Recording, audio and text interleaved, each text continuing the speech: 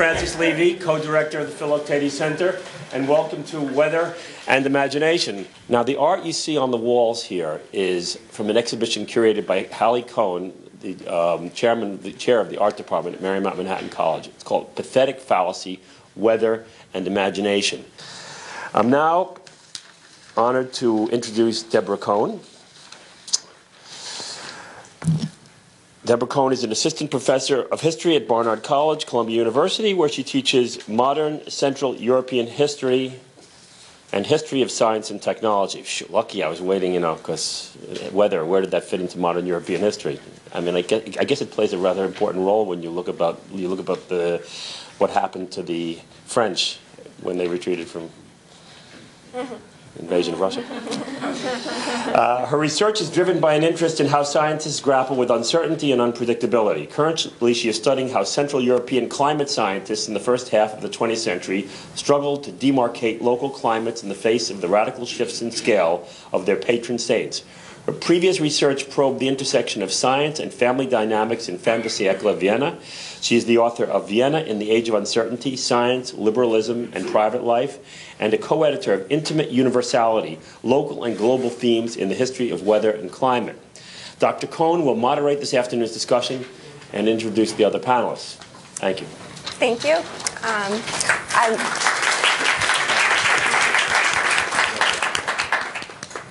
I want to thank Francis and the rest of the Philip Tatey Center for organizing this panel, and I want to thank the panelists for fitting it into their busy lives, and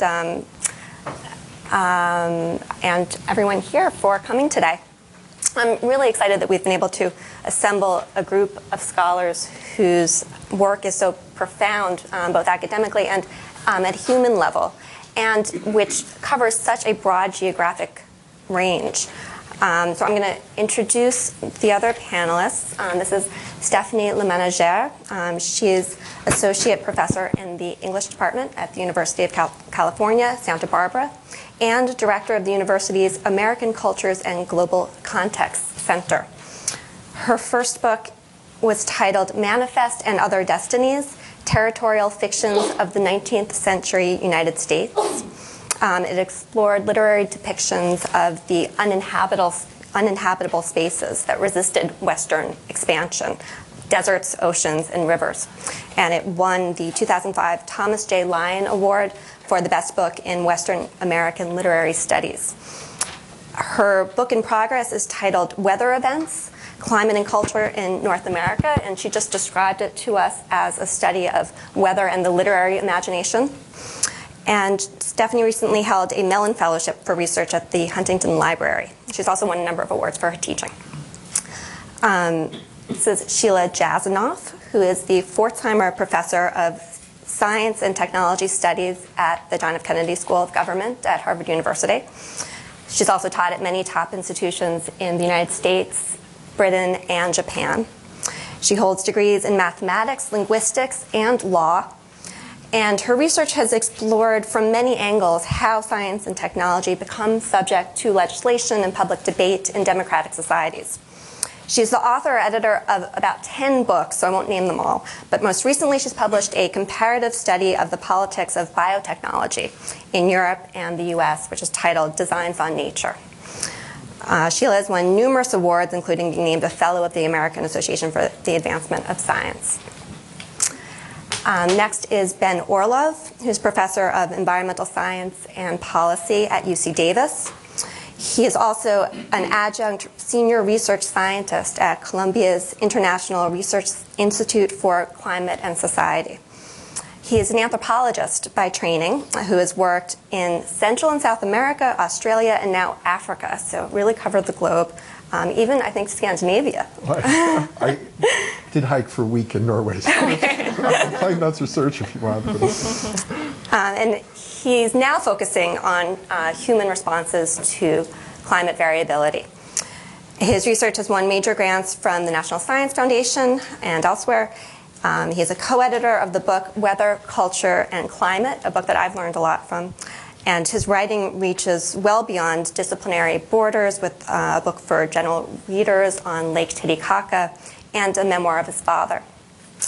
And finally, this is Anthony Leiserowitz, who's Director of Strategic Initiatives and a research scientist at the School of Forestry and Environmental Studies at Yale University. He is also the director of the Yale Project on Climate Change. He holds a PhD in environmental science, and his research is focused on public perceptions of environmental risk, drawing comparisons at local, regional, and national levels from Alaska to Argentina. He has published dozens of articles and won numerous prestigious grants for his research. And he's a contributing editor of the journal Environment. He's also a very talented photographer of the natural world, and I encourage you to take a look at his website for examples of his photography. So I'm going to begin. The five of us spend a lot of time thinking about weather, but I imagine not everyone here does. So I'm going to begin just by throwing out a very basic definition of weather, saying a few words about it, and then asking the other panelists if they have alternative definitions. Common definition of weather today is the condition of the atmosphere at a particular place and time. And we can distinguish weather from climate, or climate is defined as the average weather of a certain place. So I just want to note three things about these definitions. First, climate is a mathematical abstraction, right? It's an average. Weather is what we experience immediately, day to day. And moreover, until quite recently, climate was defined as a stable average. In other words, climate change was an oxymoron. It was only in the late 19th century that geological evidence of past ice ages, glaciers in northern Europe and the US convinced scientists that the Earth's climates could, in fact, vary drastically. Okay, so secondly, note that the definition of weather is restricted to the atmosphere at a single place in time. And we might want to talk about just how big a place, just how long a time that might mean. But for this reason, there can't be any such thing as global weather, even continental weather. It's even been suggested that the US has been slower to respond to climate change than small European nations because there's no national experience of weather in the US, right? We're such a climatically diverse country. Okay, thirdly, this definition of weather, the most widely used today, makes no reference to people. That's a relatively recent departure. Earlier definitions of weather and climate were explicitly anthropocentric. Until the mid-18th century, extreme weather events were regularly interpreted as divine judgments, as portents. So the Great London Storm of 1703 was declared by the Queen, quote, a token of divine displeasure. And as recently as the early 20th century, climate was defined more narrowly as those atmospheric conditions that affect human life. For instance, the great physical geographer Alexander von Humboldt wrote that climate is all the variations in the atmosphere that sensibly affect our organs. So today's non-anthropocentric definitions reflect the modern reinterpretation of weather and climate in the 19th century. What had previously been studied as clues to the character of a place and its human inhabitants, so a geographic project now became a subfield of physical science, which could just as well be carried out through laboratory experiments or later computer models as through observations in the world, in the field. So in other words, the modern science of weather abandoned a human framework. Does anyone want to offer some alternative definitions of weather that you've found useful, relevant to your work? Well, we're in an English-speaking context here, so we are used to the word weather, and I now regret not having looked it up in the Oxford English Dictionary that would give the earliest use, but it's cognate with the German word Wetter, so it sounds like it's an old Germanic thing that we've had for a while. And the Romance languages, high school French is le temps, and it's tiempo in Spanish, which is the same as the word for time, which I think is linked to the changeability. And so when you use the word, people can tell by context whether you mean weather or time. And I think there are languages that actually don't have an abstract word for weather. that they could, the one, better not do that again. I'll make other gestures to attempt to convey my sincerity. The one indigenous language I know a bit, people might say, is it raining or is it not raining? And so, and that is another use of the word weather.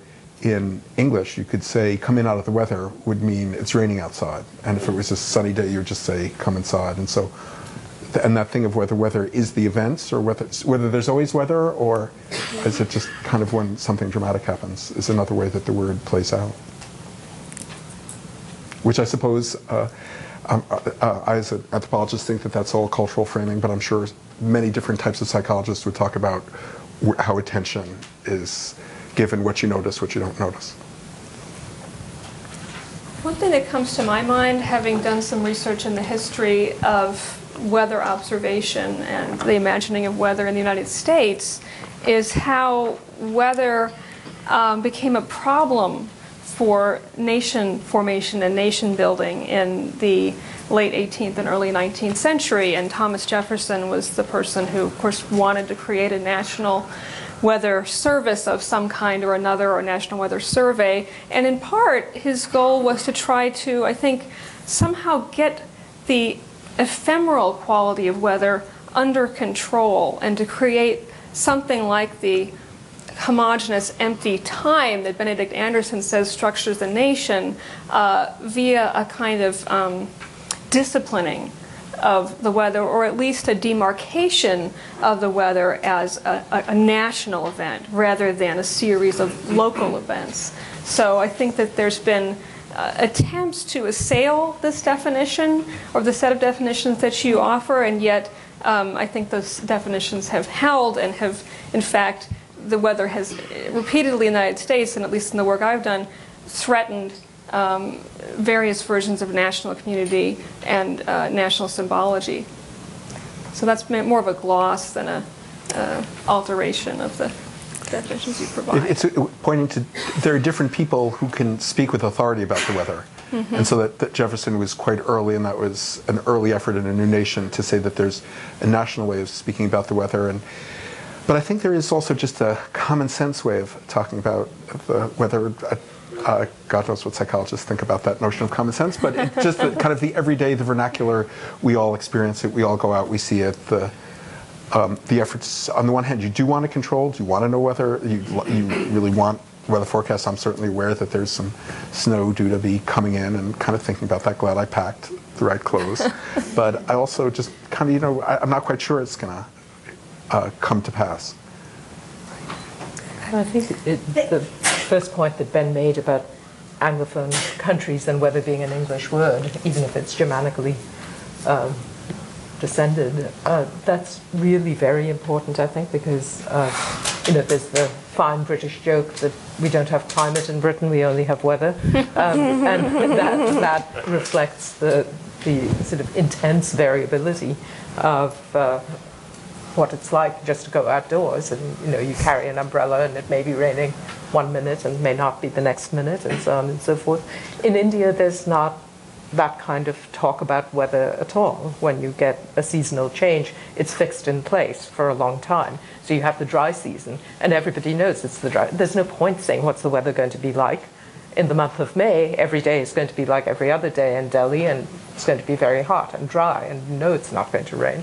So the whole way of thinking and talking about weather there gets tied to something that in current parlance we refer to as weather events, and we call them extreme weather events. So there's lots of language for the type of storm or the type of wind, but not about weather. It's interesting how everyday conversation about weather that seems in a way so banal is also a rich topic, and people in California do comment about the lack of weather, and I just another damn day in paradise. Well, especially alienated Easterners who go to California and say, we miss the changing of the seasons. So, but there could be even in places that have predictable seasons, there might be people might I don't know. Some places people might comment it's a little hotter, it's a little cooler, there's a breeze, there's. But from my own sort of childhood experiences, of the weather in India. It's what you notice are the sharp breaks. I mean, Yes. so when the stormy season comes, the clouds building up and the storm finally breaking. And it may amuse you that one of my early sort of weather-related childhood memories is that we didn't have refrigeration when I was very young. And a favorite dessert that was made in our house was Jell-O, known as jelly pudding, but it got made when there were hailstorms. So, because people would collect the hail and that would produce the ice. But it's not about weather, you know, it's a whole sort of cultural combination of a break in a regular pattern and something very strange happening, and then, you know, that then becoming a celebratory occasion and rituals being constructed around it. You know, I'm surprised that I've never stopped to reflect on eating snow, which is something that Americans do. And with maple syrup. Well, I guess some of them do. You know, and I'd never quite know. As a parent, I ate snow as a kid, and just it would be fresh snow, I assure you. But it's when I go to the mountains with my kids, I'm always fearful that it's not quite clean enough, and it's.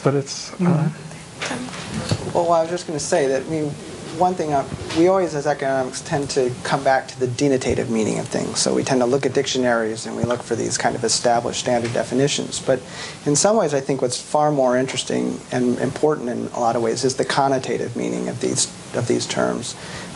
You know, what are the kind of emotions? What are the kind of feelings that are brought up by these terms?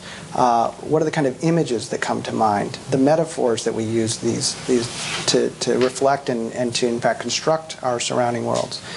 And in particular, you know, weather happens to be one of those things that I like to think of as like a social glue.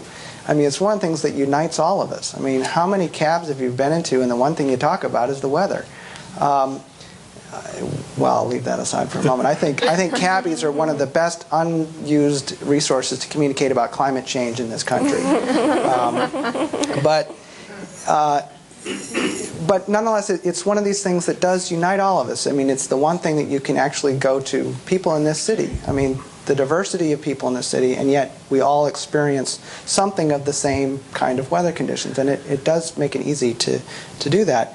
But that's even in the most urban setting. But I do a lot of work among the Inupiaq Eskimo in Northwest Alaska, and there it's central to cultural identity. I mean, it's the fact that we are a people who have experienced some of the most extreme and hostile weather conditions on the planet that is fundamental to who we are. In fact, one of the great Inuit leaders right now, the Inuit are actually suing the United States under the Organization of American States, saying that their rights are being violated and that they have a right to be cold. Okay? We don't want to be warm. Our whole culture, our whole ways of life, our whole mythology, our cosmology, who we are as a people are fundamentally based on the fact that it's cold here.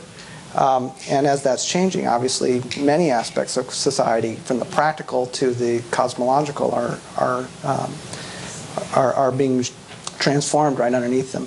So again, I think the dictionary definitions are always nice, but fundamentally it's about how do we use the meanings, the connotative meanings of these terms and these experiences of weather in our everyday lives that ultimately I find most interesting. I think it's interesting to kind of move off of that idea of weather talk as speaking to something that we can all relate to as humans and creating a kind of universality to the other reaction that weather talk often produces, at least in my experience, which is, why are you talking to me about the weather?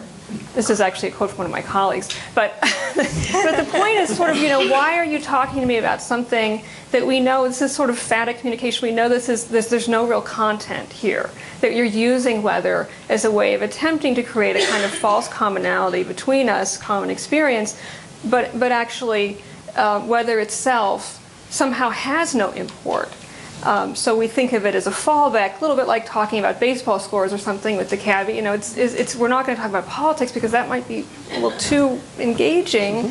So weather has this sort of quality of safety and superficiality, and yet on the other hand, as you suggest with the group that you're working with in Alaska, it also impinges on us in the most intimate and profound ways and shapes our cultures, our beliefs, our religions, etc. So there's a strange, for me, kind of opposition between those two modes of conceiving weather as a vehicle for communicating culture, I guess. I'd be interested in hearing in each of your research, sort of, if you reflect on it for a minute, do you think that you treat weather more as an individual or a collective experience? I mean, it seems like there are strong arguments for viewing it either way, weather as the romantic experience of nature, the development of a modern self in relation to the natural other, weather, as you've been saying, as a way of finding together a community, a collective experience. So how are you using it in your research? And maybe say a little bit about your methods also.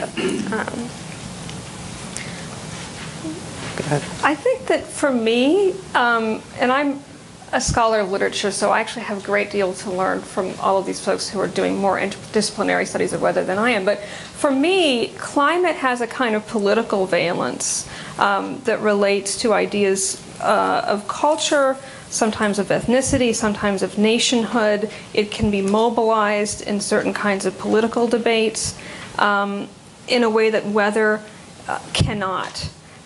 So I see climate as the way of speaking for collective and speaking on the part of collective action or in an attempt to make some sort of intervention. The work that I do is historical, and I'm interested in how certain climates figure in the U.S. literary and cultural imagination as deconstructive of national ideals. So, for example, when Civil War Union soldiers went down into parts of the Deep South, particularly the wet, malarial South, and found themselves stuck up in the mud to their knees and mud caking on their feet like suet. One man said, a kind of suet sauce for a pudding. They started to what's the word I'm looking for? Alienate themselves from the idea of unionism, which had been a very potent ideology and the reason for going to war to begin with. But once they got down there, it was very hard for them to recognize these regional climates as something that they could experience a sort of topophilic identification for, to use a term from the humanist geographer Yi-Fu Tuan, who talks about topophilia as human love of place. So that climate, I think, has never been entirely seen as a national climate, part of America. And one of the reasons why people kept saying, talking heads on television about Katrina, this is not America, was that they were looking at, in fact, predictable phenomenon on the Gulf Coast, this tremendous hurricane, this storm, but one that people in much of the country don't like to think of as predictable or natural, or part of their idea of, again, the nation and its symbology. So that's just one example. I could think of others, but it seems to me that climate does speak for collective experience, and it's been mobilized in various political ways, sometimes in the service of problematic ideologies, whereas weather does seem to be a more romantic and post-romantic mode of experience that people, in my research anyway, guard as they guard what they see as the value of their own senses to tell them the story of the world, really. So, excuse me for a bit long-winded response. But. Well, from my point of view, what I'm really interested in is the ways in which what we know links up with how we choose to do the things that we do collectively. And so I wouldn't draw a distinction between individual and collective. What interests me is partly how knowledge becomes common property at all, so that we think we know the same things. So, for instance, why is it the case that there hasn't been just about any controversy about whether climate change is linked to human-made causes when you go over to Western Europe, but in this country there has been a lot of contestation? Why is there a differentiation of opinion in America and not in Europe? All of the standard kinds of things that you could allege about more different countries, like possible educational differences, technological differences, those don't obtain between Europe and the US. So from that point of view, you were asking about methodology. I'm particularly interested in the ways in which phenomena get made visible, measurable, tractable. So weather, as I think, Stephanie, you were already saying, was from Jefferson onwards has been a piece of nation building. The same is not necessarily true of the term or the concept climate. And in fact, I think that the switch in policy talk from weather to climate to some extent displaces the locus or adds a new locus of power making, bumping it up to global. We actually had to create a new institution called the Intergovernmental Panel on Climate Change to produce the data that establishes for the world as a whole now that there is a phenomenon that we want to think of as climate change. And, you know, although climate was understood nationally and regionally as well, weather has never been understood globally. That goes back, Debbie, to your initial definition. So how does it happen in the first place that we create a way of looking at nature that is actually not located in the nation state anymore, and who controls the tools and devices? And then as a science studies scholar, I'm deeply interested in the fact that you get a sort of narrowing of the funnel. So to know climate change as a global phenomenon, you've got to control computers and computer modeling, and only about 6 places in the world have those resources, and everybody else is sort of derivatively dependent.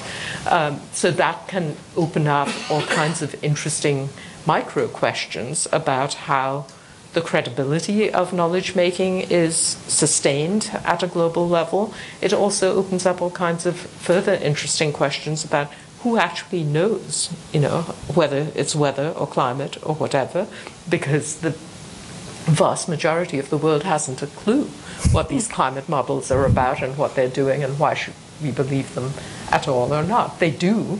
Everybody in the world has a clue, like your cabbies, when they go outside, whether it's raining or not, whether they feel they need to put on a shawl or not. I mean, so in that sense, perceptual weather is a common property. Climate is not. So how do those two things operate in tension against one another, and for whom, in what ways? That's the sort of thing that interests me.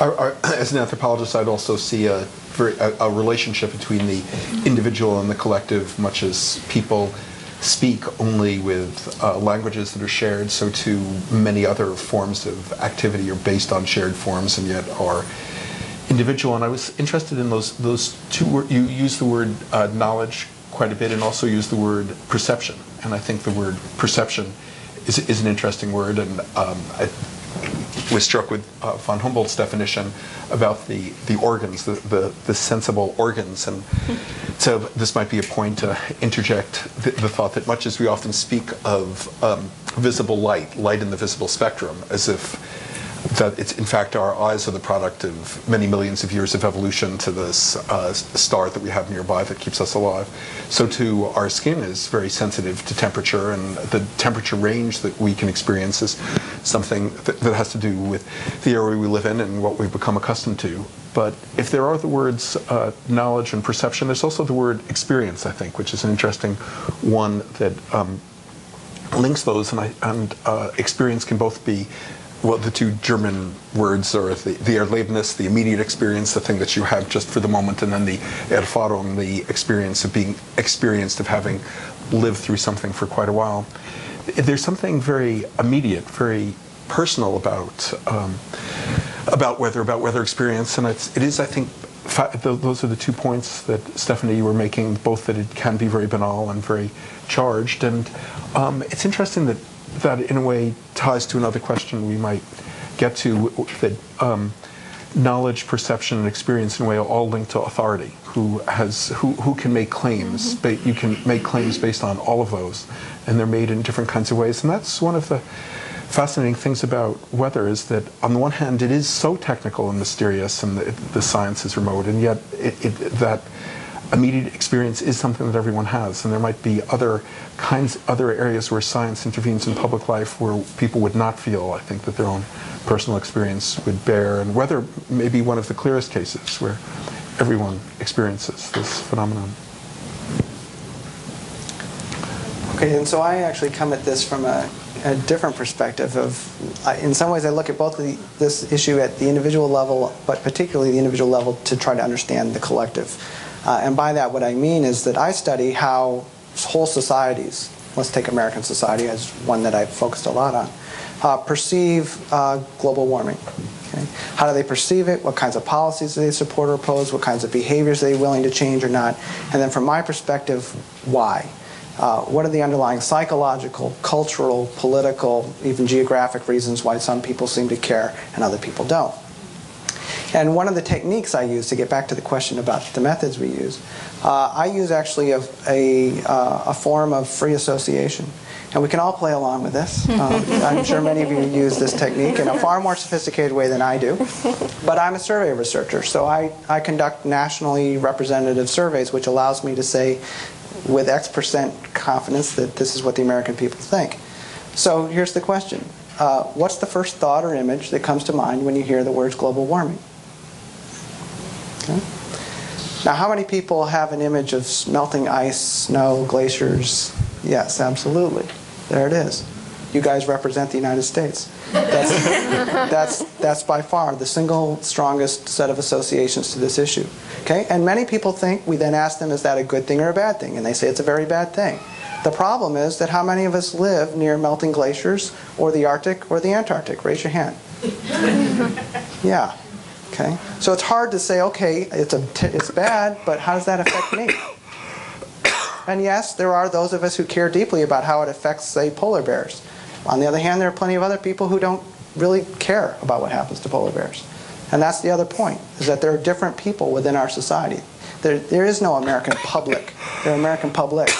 And we're each predisposed to care or not care based on ideology, values, worldviews, etc.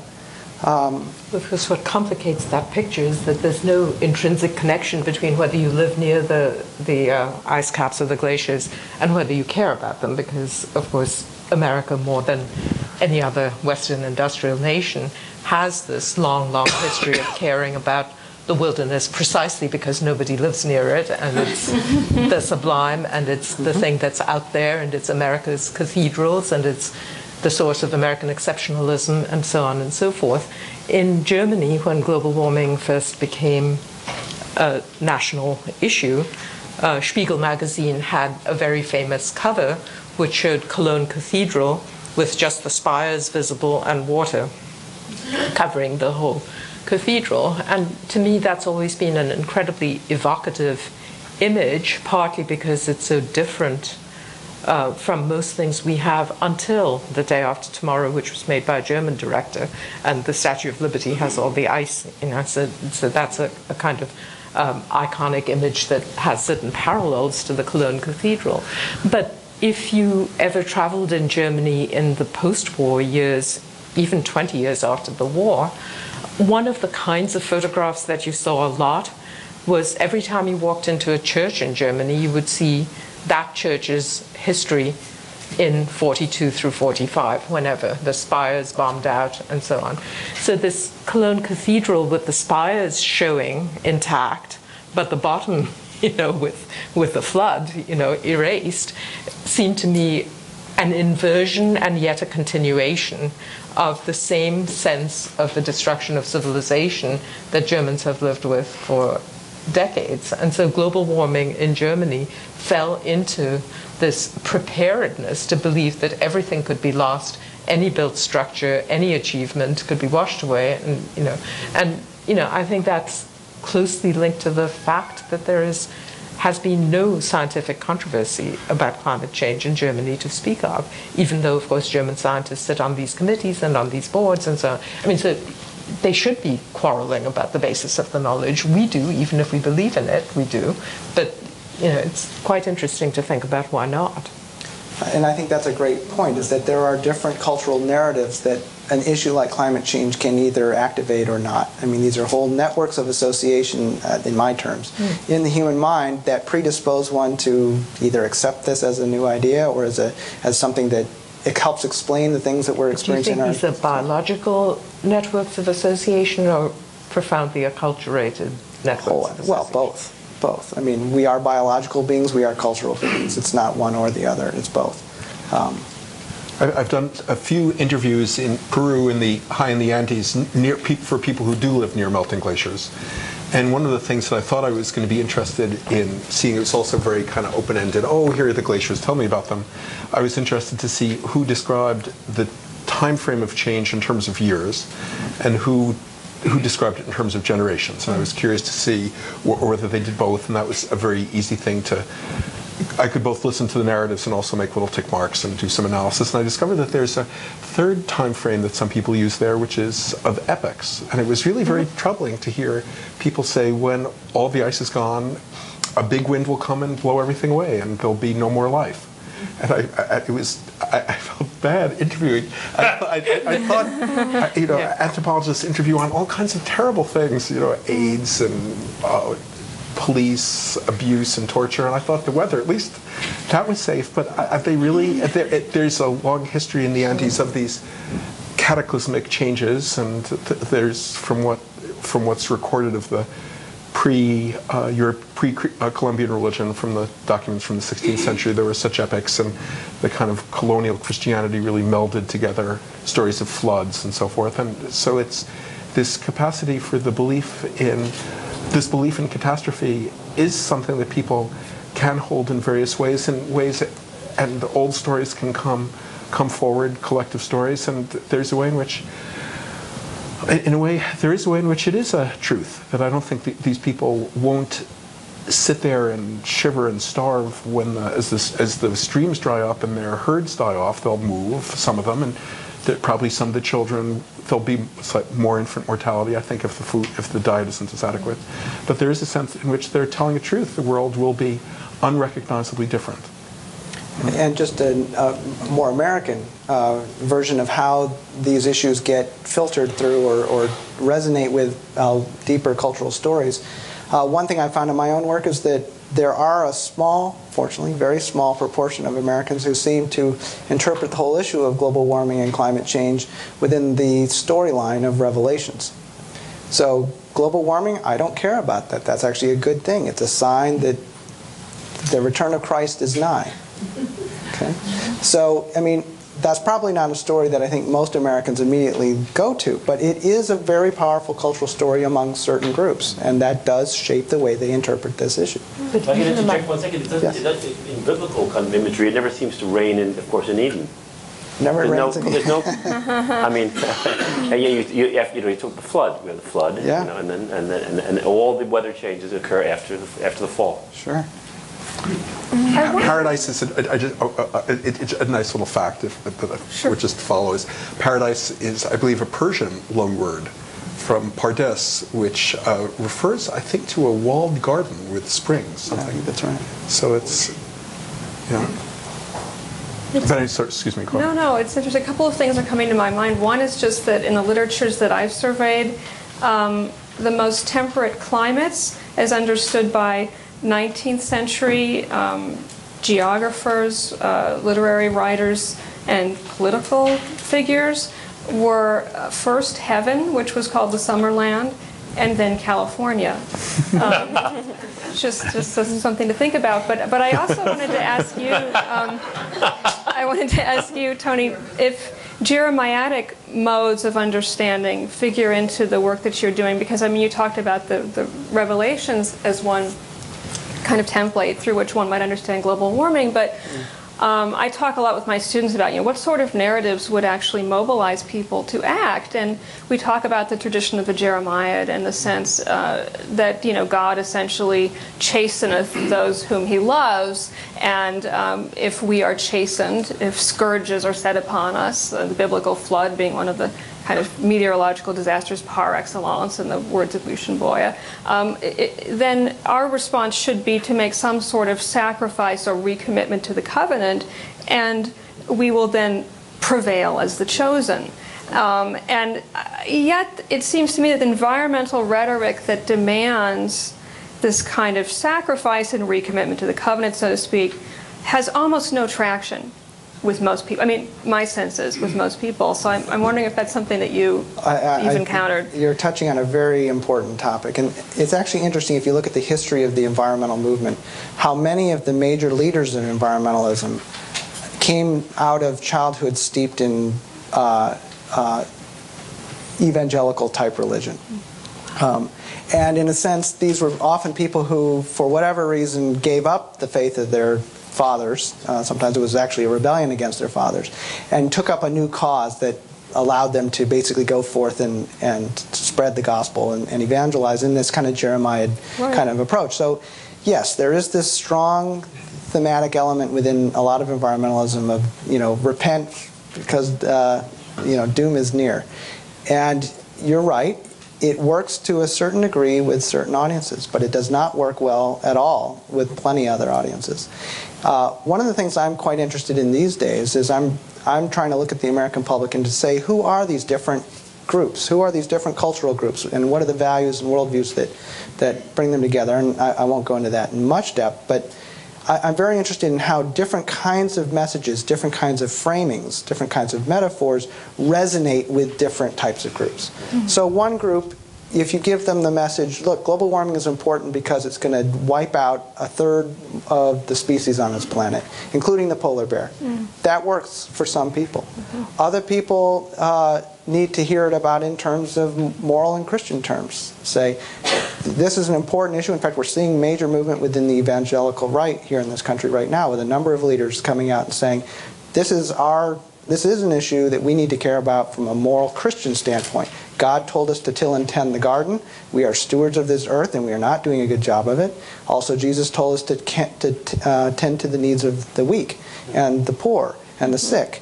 And we are people who go over to Africa and help with famine relief and so on. How can we in good conscience ignore a problem that's going to push millions more people into those exact same circumstances? These are powerful messages for those groups that you would never hear from a scientist. Okay?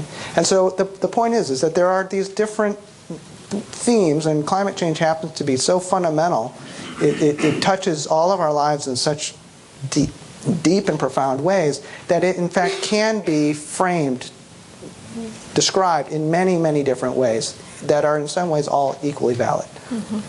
It does seem that not only these different kinds of explanations and framings that you're talking about, but they lead to different courses of action. So sometimes they might lead to individual moral responsibility, and there are people who will be very careful to recycle and not reflect on, perhaps not at all work for more collective solutions. And then there are other people who do see some kind of change in policy, and doubtless with different countries, different nations, there are different views of responses to climate change. Yeah, I mean, one shouldn't lose sight of the fact that these discussions willy-nilly tend to become a bit ethnocentric. Part of that interesting backstory that you were telling about the evangelicals and the part of the evangelical right in this country that's, pro anti-climate change action. One of the slightly nervous-making phenomena is the coming together of the climate change scientists with these people, and some of my colleagues who are among the leading climate change scientists in the world have tell very interesting stories about the meetings they've had with these leaders, including, by the way, the dean of your own school. They went in thinking, how could we possibly make common cause with these people who believe in creationism and, that the earth began 6,000 years ago, and, how can we possibly have common beliefs? And then they come away astonished and reinvigorated because there's a common sense of stewardship and an ethic of caring that they find cuts across between the scientists and the evangelicals. But you go into developing countries and you find a lot of talk about how climate change rhetoric is really a whitewash for not talking about other things like inequality, like poverty, like persistent disorder that still continues old colonial dispensations and so on and so forth. And, some of India's most prominent environmental organizations more or less have decided that climate change in those terms ought to be treated as a rhetorical framing that they don't want to accept, because some of the solutions that go with climate change end up perpetuating the same kind of economic disparities that characterize the world today. So, for instance, what we, in some sense, hail as policy breakthroughs of tremendous significance. Like, we've decided to marketize emissions. I mean, think of it. It's an ontologically extraordinary move. Who here has seen an emission? And yet we have futures in them. But maybe all futures are things we never could see, but we bet on them. So, so there's that sort of stuff going on. But it's considered, we give out Nobel Prizes for thinking of how to marketize new things, right? I mean, it's considered an act of immense creativity to reconfigure things like weather and climate in terms that allow us to trade it, and so what happens? Well, the people whose climate is cheaper get bought out by the people who've got the money. I mean, in a sense, who gets to plant the trees that are supposed to save us from greenhouse gas buildup? Well, it's the tree planting is happening in the poorer countries, perpetuating a certain kind of distribution of agriculture versus industry. And I haven't done this. I don't know whether you have. The story's too new. But some of the reporting of the unveiling of the Nano in India that I'm sure some of you have seen, this sort of new generation, the Model T of India is the way it's being talked about. But millions will be sold, and of course they're cheap, but of course they're carbon-intensive things. I mean, so what sort of effect is that going to have? And I think that the northern reporting and the southern reporting on this kind of phenomenon illustrates that there is not a universal discourse of climate change with everybody falling into the same bandwagon, even if the climate change scientists are finding it comfortable to talk to the evangelicals. I mean, that is an American phenomenon, and it doesn't extend around the world. I wonder if we want to follow up on the discussion of how narrative mediates the experience of weather and climate by talking about other media and visual as opposed to verbal representations. So painting, historically and today, paintings, photographs, movies, the internet. I just have to throw out one tiny anecdote. I went a couple of years ago to an exhibition of Cartier-Bresson right after he died in India. And he did a lot of photography in India, and with Cartier-Bresson's pictures, you just wonder, maybe you don't because you're a talented photographer yourself, but how the eye and the camera lens could have been there in that instant, with the patterns just so, it's a sort of amazing thing. And the India pictures are fascinating, but in the same room there was an exhibit of Indian photographers, some of whom had actually been influenced by the Western photographic tradition, but the very first one that I saw suddenly made me realize that in all of Cartier-Bresson's work on India that I've seen, weather is not there, because this picture by an Indian photographer was of 6 figures, very artistically displayed, huddling under a cement bus stop with the rain slamming down, and it was called monsoon or something like that. But Cartier-Bresson's pictures are eternal sunshine. There's no monsoon. So it's a very interesting little, what the Western eye sees when it goes to this other place as opposed to what the indigenous eye might see. Mm-hmm. I think it goes back to the question of, is there weather when the weather is good? Do you want to talk about the day after tomorrow? Well, sure. Part of the theoretical background I come from is the recognition within my field, which is the perception of risk and how people make judgment and decisions, is that we've of late come to recognize that human beings, and we've come to this of late, human beings have 2 different ways of processing information about the world. One is what we call the analytic system, and that's this slow, rational, deliberate, logical chains type thinking. It's what we go to school to learn, to be trained, to be disciplined how to do. But at the same time, we also have this enormous other system, which we call the experiential system, which Ben was referring to before. It's the realm of actual embodied experience, of imagery, of feeling, of emotion, of narrative, of myth, etc. And this system turns out to actually, if not determine, strongly influence the vast majority of decisions we make in our everyday lives. In fact, most of them, of course, unconscious. We're not thinking about most of the decisions we make. And so I got very interested in this interplay because climate change is one of those issues that by the time we've all physically experienced it, it's too late. There's so much momentum in these forces that by the time we've experienced it, we're already committed to even more dramatic impacts. So I got very interested in the idea of vicarious experience. This is a way that human beings, through culture, through story, one of the oldest human inventions there has to be, find ways to communicate experience from one person to the next, from one generation to the next. And so that led me to film, because I would argue that film is perhaps the preeminent artistic medium of our culture that engages directly this experiential processing system. Films give us strong images, vivid images, strong emotional content, characters that you're asked to identify with and to, in a sense, live in their footsteps as they go through a narrative. And the other thing is, of course, is that when you go into a movie theater, you're asked to check your disbelief at the door. Okay? When we go in, we are all willing to suspend disbelief, to suspend critical judgment, and for the sake of the movie, believe in hobbits or space battles in far away galaxies, etc., for the sake of the story. And as a result, I thought that perhaps movies are one of the ways that basically then scientific information about problems like climate change can, in a sense, fly in under the radar, engage with this experiential system and change it. So I actually did a national study where I looked at the impact of The Day After Tomorrow, which was a Hollywood disaster film which tried to represent an abrupt climate change, catastrophic.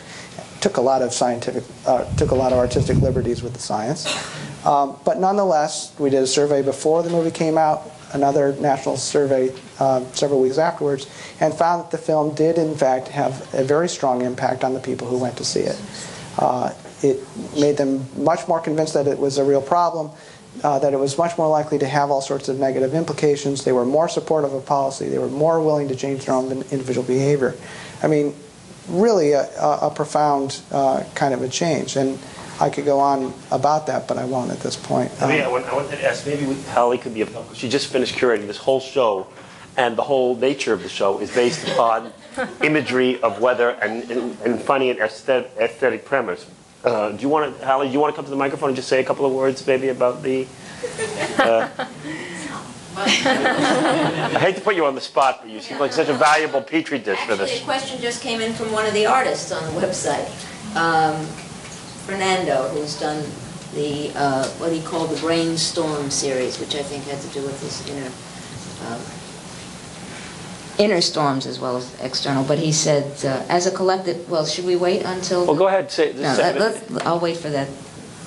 But as far as it was very difficult to curate a show on weather because of, I think, of the kinds of things that have been talked about here today thus far, and all of the varieties of political, social, artistic, personal, collective interests that are being part of this discussion and conversation. So I think we'll just wait to offer, I'd rather offer the question from one of the artists, and we don't have to answer it right now, but as a collective experience, do you think weather and climate have played an important role in differentiating most first and third world country profiles? And I don't know if you want to answer that now, but you can hold that for later. Thanks.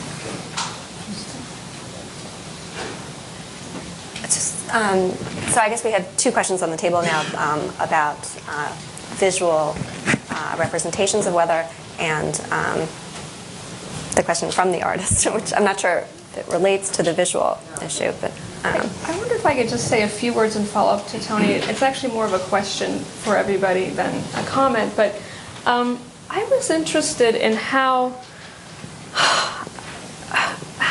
non-experimental formally both the films The Day After Tomorrow and An Inconvenient Truth were.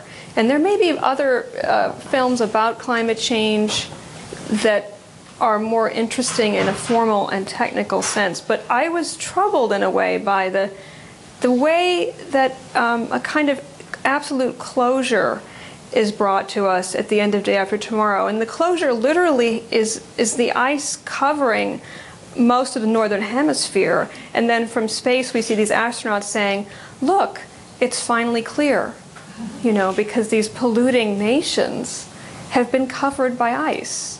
And then there's this kind of alternate sentimental narrative about all of the nations that have been mistreated, misrepresented, in fact duped in certain ways by the rhetoric of climate change, the global south, so to speak, embraces refugees from the north, tearing across the Rio Grande, tearing down the fences that were built up by our robust security regime, you know, and this is the kind of closure that we're offered, which seems like a sort of, I don't know, a kind of Band-Aid for the troubled liberal imagination, perhaps of Emmerich, the German director, but also for the American viewer who might already buy in to the possibility of climate change and his or her own implication or imbrication in that problem.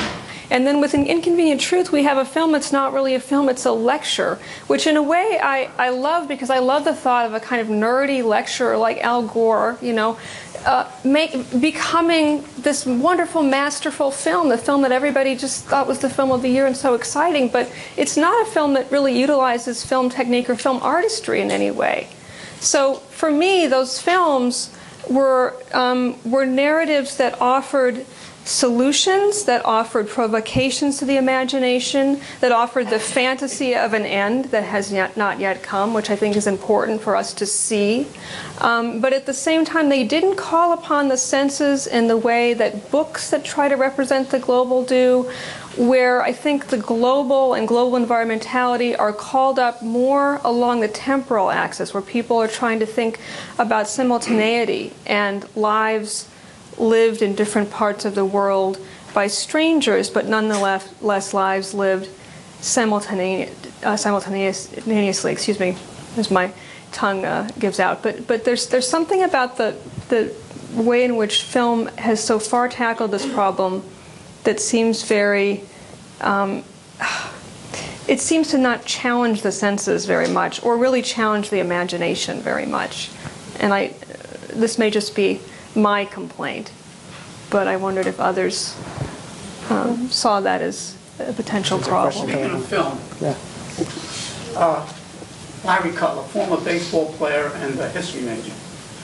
If you watch the recent playoffs between Colorado and Arizona, they were playing in snow, and it changed the whole nature of the game, changed the whole nature of what the players could do. And that to me is like an example of what you're talking about.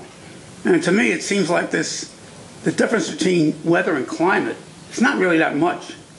I mean, it's a historical abstract. It's really about weather. You know, and every year, for example, in baseball, the weather changes around World Series time, and it's just not the same thing. The same thing with football. If the Patriots play in tremendous snow and everything, they're not the same team that they are otherwise. Or if you take history, and you got to look at the individual and the collective, as you said, how the collective changes it, the players and also those watching it. Or if you take history, for example, I took the history of Russia at one time. You look at 1812, you know, supposedly, and it's probably somewhat true, because of the weather, the Russians won. Although the morale of the Russians was better than the French. I mean, the French were going down, and the Russians were coming up. They were fighting for their fatherland, motherland, whatever you call it. Or if you take World War II, it wasn't just the weather that beat the Nazis. Not at all. It was the morale and the way the Soviet Red Army fought that won. So there's both aspects to this thing. There is the way the humans are motivated, and there is the conditions. But weather every year is somewhat the same, you know, and it might change, but you can predict it to a certain degree. You know, so I really don't. You know, weather is climate. Climate may be weather, but climate is weather. Well, if I can add in, if I can kind of springboard off of that, I mean, I think the definition was given earlier that climate is a mathematical abstraction of weather, and you know, and I agree with that from a scientific standpoint. But on the other hand, I think we are all intuitive climatologists. We all, because of memory, an experience. I mean, we all remember what the weather was like when we grew up, and we have some way of mushing all those years ago and saying, gosh, I remember when I was a kid it used to snow a lot, but it doesn't seem to snow so much anymore. And in fact, my own research is finding this over and over, that many people are in fact drawing on personal experience to track change over time. So as an example, I was talking to a guy up in Alaska, and he says, oh, I know exactly what you mean. He said 20 years ago, whenever I would take my kid trick-or-treating around Halloween, we would have to choose costumes that were like the Michelin blimp, or the Michelin man. You know, the kids would be totally covered to keep warm as you went from door to door. He says now you can go out trick-or-treating in your coat sleeves or your shirt sleeves. So, you know, that's the kind of thing that people do draw upon their own personal experience, and I think we do have a sense of whether the climate has changed. Now, that doesn't mean that our experience is always right. Our experience is obviously limited to what we personally have experienced or what our immediate friends and family have experienced and told us about. And that's one of the real powers of global science, is that for the first time we are able to piece together global weather and track it in averages over time. I mean, we wouldn't know about global climate change if it wasn't for that scientific ability. But nonetheless, I think the individual experience still plays a role. And that Halloween example is just a fantastic one, because I, as an anthropologist, might imagine that it's only in traditional societies, some peasant village where there's the annual festival and you do the something, and there's some event that people would track the climate. But here we've got Halloween, we've got the World Series, and there are there are enough points. Now there is the myth of the White Christmas, which is a song more than an ever really being reality for much of Americans. So there's the models of how the weather should be, which I think sometimes are a little bit askew with what the past was, much as memory can be false. But these are, in a way, both vivid individual experiences. This man who will always remember taking his kids with one kind of costume.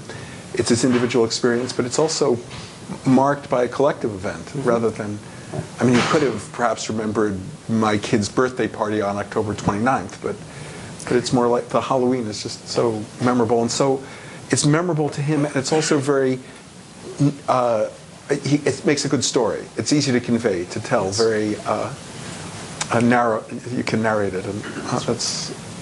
I think now that we're talking about early childhood memories, we should open up the discussion to the audience. I want to pick up on what you said. Identify yourself. I'm David Kirkpatrick. I'm a writer of technology. And what you said was interesting. You know, this issue of perception versus reality. Global warming is more or less a proven scientific reality, as far as I understand it. But if you look at the reason that the average American believes that, it isn't because of believing the science so much as because they think they have noticed the weather changing. And therefore, they have concluded that global warming is happening, even though it is also scientifically demonstrable that the variations that we see day to day could very well be caused by things that have nothing to do with global warming and might be normal variations within a smaller set of systems. And that, I think, is interesting to think of. But there was a related point that I was thinking about as I was listening to you. You know, it depends on how broadly you define what climate is.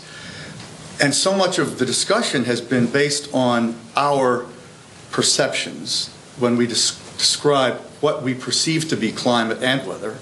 But in reality, there are a lot of things that are scientifically measurable that are not measurable by our immediate senses, which are changing dramatically. And there's an interesting one that I happen to have written about, which stuns me how little attention is given to it, and that is the increasing prevalence of electromagnetic fields in the atmosphere. And if you think about what it is that makes everyone in this room's cell phone work all the time, it's a reality that there is a massive change in what used to be an essentially electromagnetic, or natural electromagnetic environment that has been permeated by transmitters of vast range of frequencies and at vast intensities that are increasing every day. And there's a term that has been used, electromagnetic smog, by the relatively small number of people who actually even think about this. But the reason I mention it is that it's a stunningly small number of people who ever even give this any thought. The only way it ever comes up is people worry if their cell phone might be giving them cancer, or they worry if the power station might. But the reasons that those could potentially give us cancer, and they're not dismissed as a possibility, is because they emanate radiation that does extend throughout our environment at various levels of intensity and frequency. And I mean, if you could see the radiation in this room and you'd been here 10 years ago, it would have been gray, and today it would be black. And it's just worth noting, I think.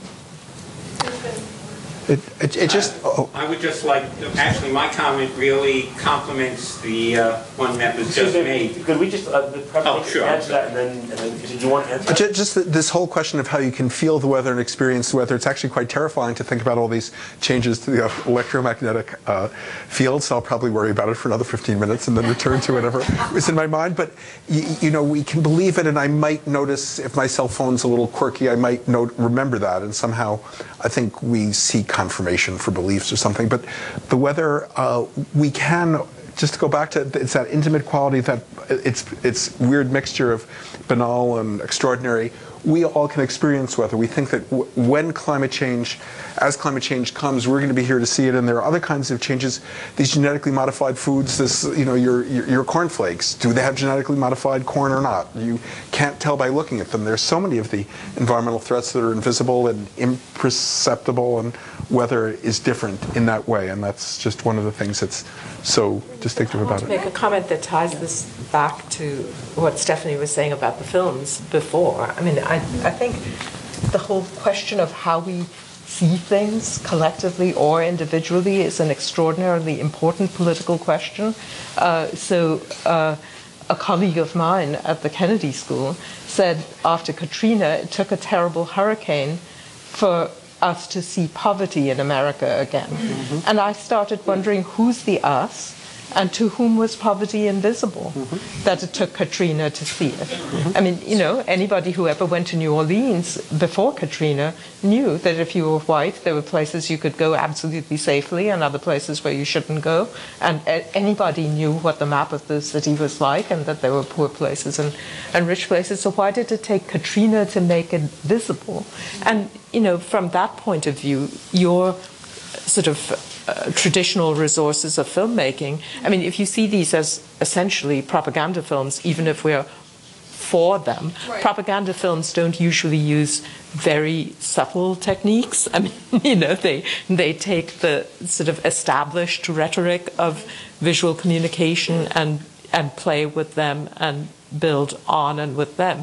And we're talking about a polarized arena where people are trying to convey particular messages. So I think that I do think that the visual stuff is extraordinarily important, and we should be thinking about it.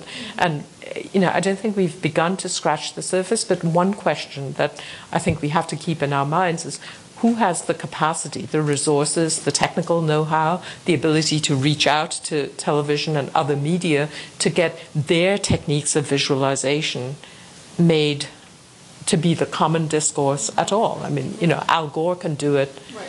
For a whole set of reasons that actually include the White House and American political power behind it. You know, not every one of us that wanted to make a message about climate visible could go out there and make it visible. If I could just follow up on that, and then the question, the person who's surprised by the poverty, or we hadn't known about the poverty, in a way may lead a life of comfort and oblivion. But the truth, Harvard professor typically does. But the truth behind what that person was saying is that Katrina created a scandal, and that a scandal is it may be something that people hadn't known before, but it's a truth that's shared publicly, and it's also something that's, again, linked to what Tony was saying. It's also something that's felt. It's not merely wrong, but it has a visceral kind of quality, and you can wonder, you could either go in a sort of a representation and public culture sort of spin on scandal, and you could also do a more limited attention. The world is too filled with scandals and to keep track of, but that did cause, there was that conjunction of the weather and the visibility that did make a make that scandal. I'm just noticing that there's an interesting theme emerging here, which is that our experience of weather has a lot to do with the communications technologies that we have available, and that's well known in the history of meteorology, that the ability to track storms, for instance, depended on the development of the telegraph. Telephone lines were even used as measurement instruments in geophysics in the late 19th century. Do you want to say more about how changing technologies? I'm no rush. No. I'm sure we can come back to almost anything we want to say. Now, basically, what I wanted to get into was something that's concerned me for many years, and in respect to the global climate issue, it's being addressed by most people from an ivory tower perspective, and by that I mean most of us are unwilling to look beyond our immediate areas of expertise, and we've all addressed that to a certain degree. I believe Sheila and yourself, Anthony, perhaps have a somewhat broader perspective. For example, I mean, we talked about collective, as a group, and find collectively, my own personal feeling is collectively most of us are looking for an easy out rather than having to commit ourselves to doing something. Stephanie talked about Yi-Fu Tuan. He has the answer to some degree, because in his early books, at least, he dealt quite frequently with orientation of cities, urban environments. And speaking of urban environments, the crux of the issue comes down to, well, regional impacts to some degree. Now, urban heat islands are pretty well established and accepted. And that's clearly man-made. We have lake effect, snow and rain, something else that's basically well accepted. El Nino's in the news every year. That may be natural, but that's accepted. But yet, when it comes to alternative energy approaches, I blame the media mostly because they should be doing their job. And personally, I like to believe that the scientific community is doing the work, but it's just not getting out there. Although I can't find that much addressing it. But there isn't an environmental energy source that doesn't have a problem of one sort or another. Now, personally, I think boiling water with nuclear power, is a bit of overkill. But the alternative sources have their own problems, but they can be dealt with readily now because they're not widely spread. Solar energy, for instance, photovoltaic cells. To get significant amounts, you have to cover a huge amount of land. There's no way that is not going to affect microclimates in the immediate area. Same thing with wind farms. Anything that's downhill, say you set up a wind farm at the head of a valley, you will affect the microclimates downhill. The amount that we need that will do that, we certainly don't know. And of course, you can start playing with chaos theory as well, and how that boils into it. I don't believe the existing climate and weather models right now have the ability to even handle that to some degree, because a lot of that could be put to some good use, as far as I know. Fine, we'll cover the rooftops in urban areas with collectors and get rid of the heat that way, but creating electricity necessitates energy conversion, and once you deal with energy conversion, there are pluses and there are minuses, and that is not being addressed, and that's the problem with even things like Al Gore's movie, which I think was great for most people, but he did not address the fact that nothing is all green, and now's the time to address them. And perhaps you can address it because you're involved in the technical part, but even artists, at some level, they're the ones who should say, well, wait a minute, is everything perfect?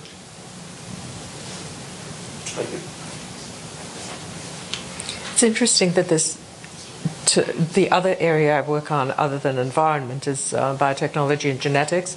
It's interesting that the art world seems to have done much more with producing critical commentary, from the glow-in-the-dark bunny to various other things. I mean, it's not hard to find artistic works that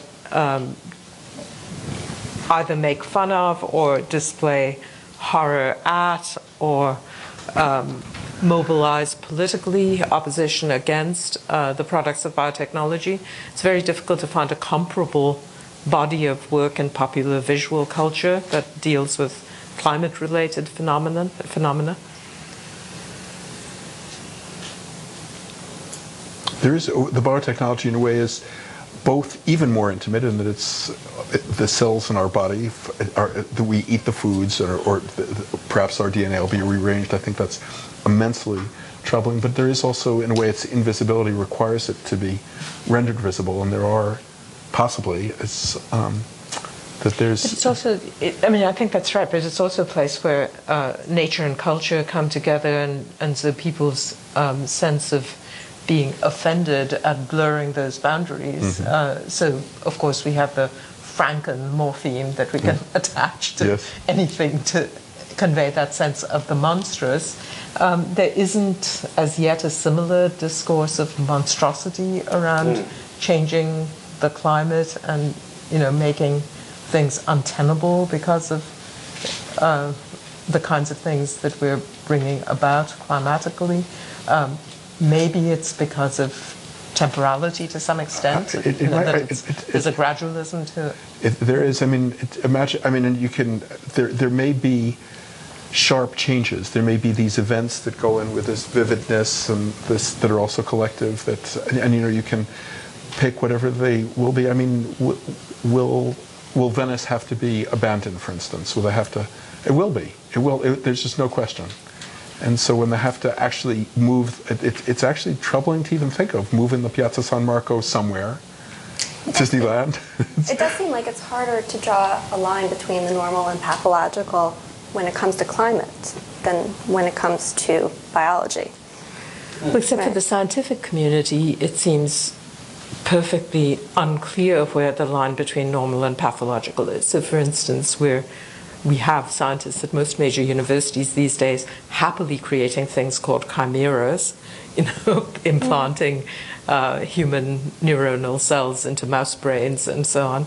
And, you know, from a lot of points of view, you might think that that was crossing the most ordained divine line in most world religions and so on and so forth. And yet there's no felt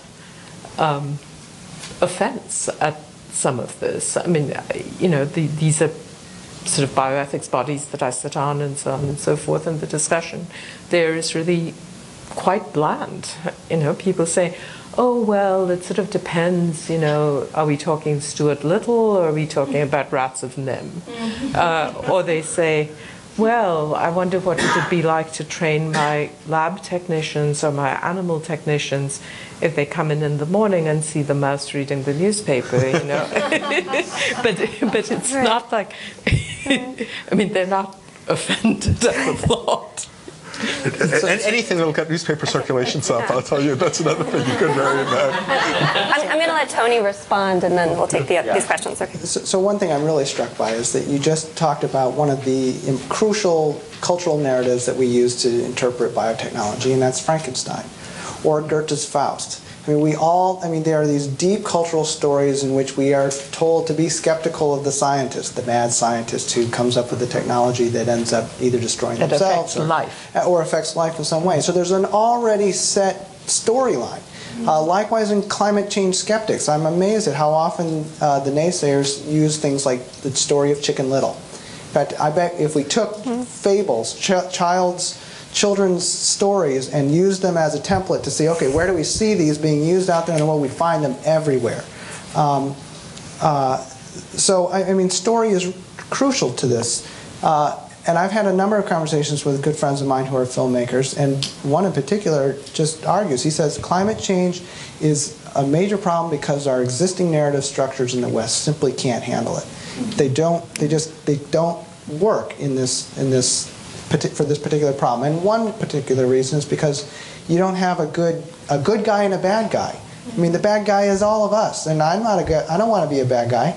I mean, I want to say it's those scientists or it's Monsanto. They're evil and they're potentially destroying the planet. I don't like a story where, hey, it's me that's causing this. But Debbie's the historian here, and I think that looked at historically, we'll get other sorts of stories about biotechnology as well. Just a personal story, because I've been doing research in this area enough to have become living history myself. Back in the early 80s, when I was doing some comparative stuff on biotechnology before it became a big issue, which it became more starting in the 1990s, I walked into a Greenpeace office in the UK, and Greenpeace UK is one of the most active environmental groups there.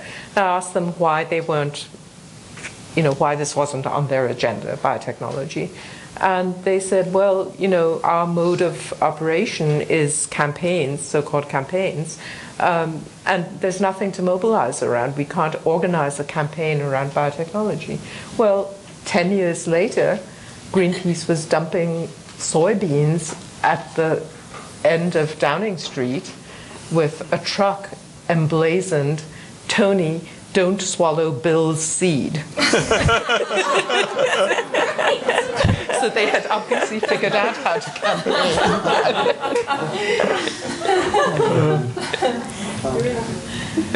I had one just quick follow-up about the problem of narrating climate change. I've read a couple of what I would consider not very successful climate change novels. One is a novel called Carbon Dreams, Susan Gaines. And I think part of the problem is that it seems to take place at these vastly divergent scales. So you have on the one hand this moment in that novel where the narrative voice is actually seems to be the voice of some sort of a planktonic creature which is suffering famine because of the warming of the global seas.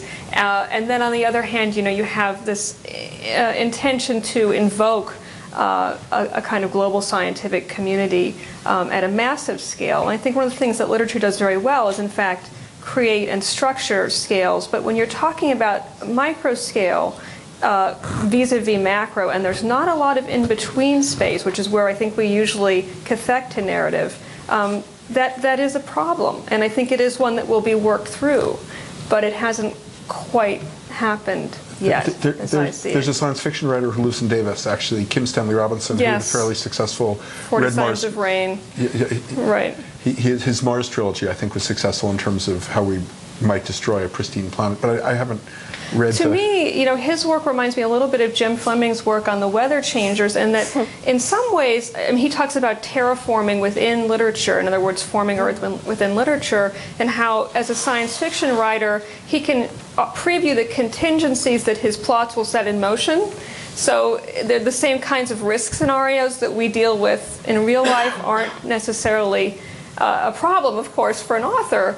And I think that that's, in a way, one of the reasons why narrative, again, doesn't quite work to capture what we're talking about here, because there's so many different feedback loops and so many different kinds of contingent problems that could come out of this.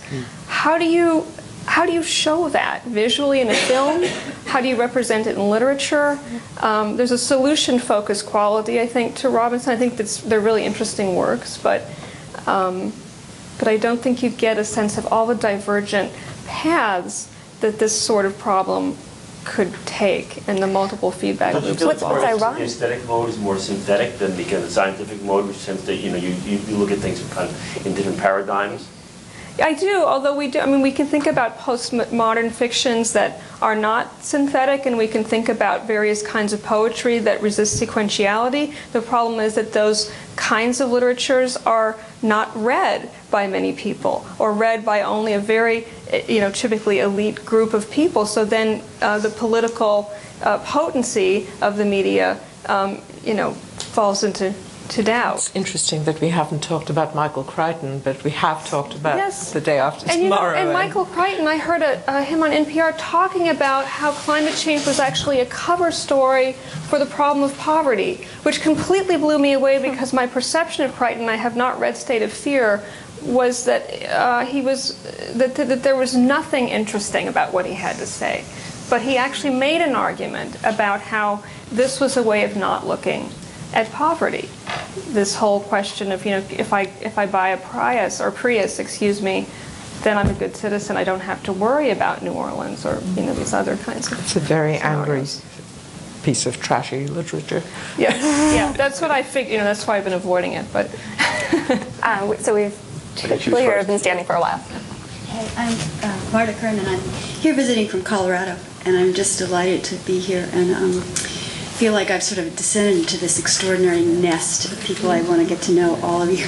I work with an organization called Eco Arts, and we bring together major science, environmental arts, indigenous horticultural and educational organizations to look at issues of climate change and sustainability, and through various kinds of activities, performances, exhibits, talks, tours, all kinds of stuff. In fact, we have here an exhibit called Weather Report, Art and Climate Change, that was created in Boulder by Lucy Lepard, who's a well-known visual arts curator, and she selected 51 artists from around the country and the world, and I'd love to talk to you about that. And eco-arts is, so we work with science organizations like NOAA and NCAR and INSTAR and CERES and all these acronyms. I had no idea what they meant, a lot of them, before I started off. And various national as well as local artists and performers. It's built based on a study that I read in the Journal of Environment and Behavior that kind of goes at your discussion of the cognitive, not cognitive, but sorry, I don't have my notes right here, but the whole idea of the mind and the body working together. And the study asked the question, why is it that so many people know so much about environmental crises of various kinds and are just not really doing much of anything about it? One of the study's observations was that most effective action is a combination of cognition and affect, your mind and your heart working together, and that most study of environmental problems is cognitive. It says we have a problem, let's come up with a solution. There are hundreds of solutions. They mostly sit on shelves. They believe because there wasn't enough affect to put them into action. So they believed, at least at academia, education should be more affective. I noticed outside of academia that if, and I always say if with due respect to my dear environmental colleagues, that if an environmental group goes charging ahead with great passion, great affect, but not good science, its argument is also often over because anybody who's against it, what they're trying to do will poke holes in it. Eco-arts, the idea of eco-arts is bringing together the cognitive power of impeccable science with the affective power of great art, and then that half an hour that the marketing people tell us we have between the moment that somebody's deeply affected and they go back to their normal, deadened lives, speaking of myself as well, that you offer them practical, nonpartisan action steps to do kinds of things. And we've had tremendous respect and success with a lot of this. And I just wanted to, and one of the things that we're trying to do desperately is to work on the nonpartisan part, because with all due respect to Al Gore, so many people dismiss climate change as a political, whatever. And Too Hot Not to Handle is a very good climate change film, if you haven't seen it, that's actually told by scientists. That's a much better alternative. I'm really interested in the power of the arts and what everybody has been talking about, that notion of narrative and how do we ignite the population with narrative. And the films that were talked about, neither one of them really work in terms of doing that. And I'm thinking about, so I've been collecting sort of arts power moments in the history of the world when a particular artwork or movement has been able to shift behaviors and beliefs, or beliefs and behaviors. I'm thinking about Uncle Tom's Cabin, for example, that really, it just ignited the country in terms of discussion of slavery and abolition. And I don't believe, with all due respect, that climate change can't be discussed in a narrative way. I think we've had success in doing that in very tiny ways that we're hoping to develop further. But that I think that it's actually this moment right now, this time of trying to shift people from thinking that it's not a black and white issue. It's not a thing about blaming. It is about taking responsibility. And that great art, I remember reading an article that Tony Kushner wrote, that it's really that's the difference between great art and sort of agitprop, is that thing where you really are looking at this agony that we're all in at this very moment trying to make this shift. So this is all this blah blah, but what I really want to know from each one of you, coming from your extraordinary vantage points of the research that you've done and the experience that you've had and the scholarship, what would be those artworks what would be the narratives that you would want to see being created through the arts at this time? What are those things, for example, that you see that America thinks about climate change? It has to be personal, it has to be visceral, it has to be, but what else? And so give me a movie. Or a dance, or a theater piece, or whatever. Are you going to give us time to think about it? Give us your email address. Take another question, and because I'm sure this will stick in everyone's mind. There is one person who's trying to get climate change into the media, and it happened to be the conference in Mead, Andy Revkin, who's a So he's a science and environment reporter for the New York Times and has a blog, and he says that it's actually very hard to write about climate change because it mostly seems like it's far away and in the future and not so immediate, and it's that whole point of gradualism, and so I think that's perhaps if not a solution, at least a statement of the problem, and that is perhaps might lead towards finding some kind of solution, finding ways to make it more immediate, trying to find the pieces. So I mean, the maple sugar the maple syrup in Vermont is, I guess, one of the things. I mean, you probably have, I don't know if you have other examples that NPR did do one of their April Fool's stories on exploding maple trees in Vermont, but it is the fact that that you can't get the loss of the fall color in New England is getting a little closer. That's so I don't. What you need is a new Charles Kuralt, who's going to go and tell these vanishing stories. I mean, you know, the kind of book is Rachel Carson, right? I mean, that was a problem that created a particular brand of environmental movement, which arguably has run its course. But nevertheless, that was a book by a scientist who, of course, is vilified even on the pages of the New York Times by some others of its science writers, even to this day. But nevertheless, what she did was take an invisible problem, a collective problem, a widely dispersed problem, and made it into seeable stories. And the kinds of stories that resonate in America are lost stories. So Eden was and now is not. That kind of story is very powerful.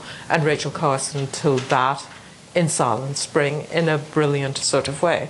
And I think Charles Kuralt's On the Road series, which, among other things, got the bottle bills going all over New England, for instance, it was also that kind of narrative of the loss of Eden. It used to be that there were these beautiful roads and these beautiful places, and now look, we've littered them, and what a scandal and a shame, and we can clean it up. So I think those are stories.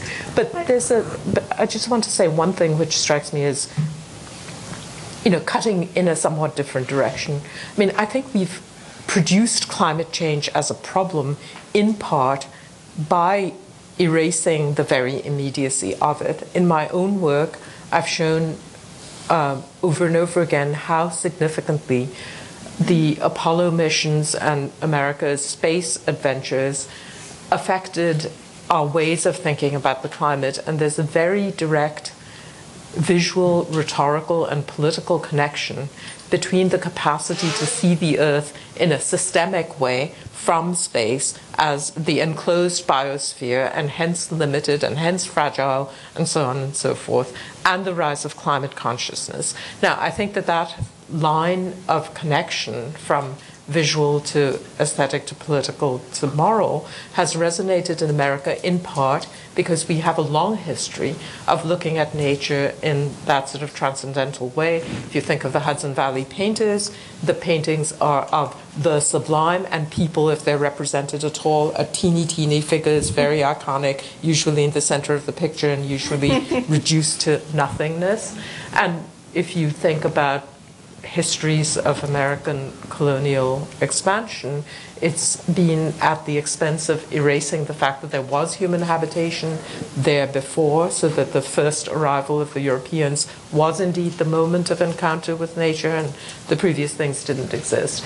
A very poignant moment to me is when the World Commission on Environment and Development, which produces the idea of sustainability as a global way of thinking about these issues, goes around the world having hearings before it publishes its report. And there's a little quotation in Our Common Future where they quote a Brazilian person responding to them at one of these regional hearings. And the Brazilian guy says, you talk a lot about survival, but remember that some of us still live. And we don't want to be brought down to the level of, we who still live do not want to be brought down to the level of survival.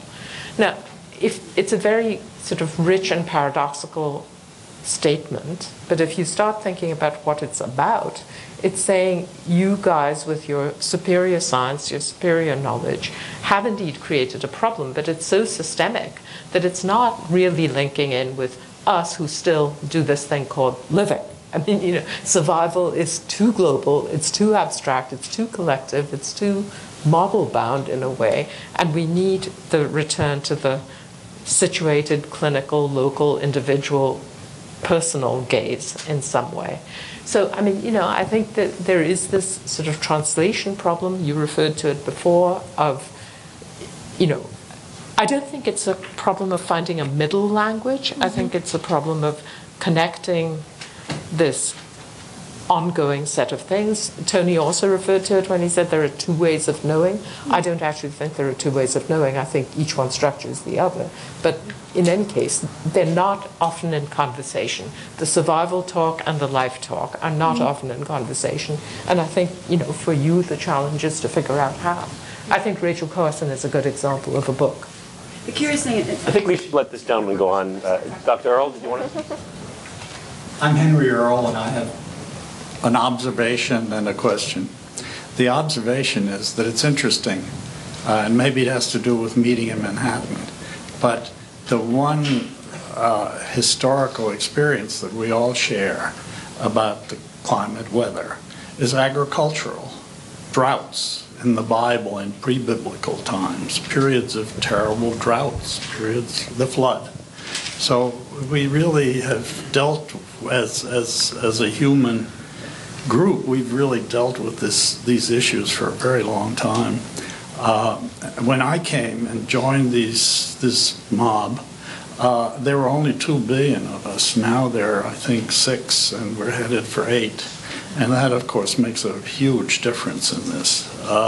So that brings about my question, and my question is premised partly from hanging around this building for the last 40 years off and on. Should I feel guilty about global warming? Or can I see it more as a disease? And in a way, I think about it a little bit like HIV, because I felt guilty about HIV about 1978 to 1982. I felt guilty about HIV, and I'll explain to you why. I felt guilty about it because I was seeing people who had a disease which looked like it was a viral infection, and I couldn't figure out what it was about. And in '82, a couple of smart people figured out what it was about.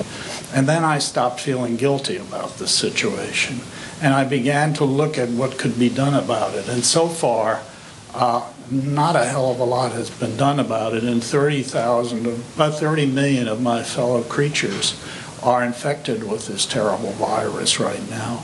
So I think one of the things that I'm concerned about, and don't be afraid when you answer my question about feeling guilty, and then I'm going to turn the lights off on you. I won't. I will keep my hands in my pockets.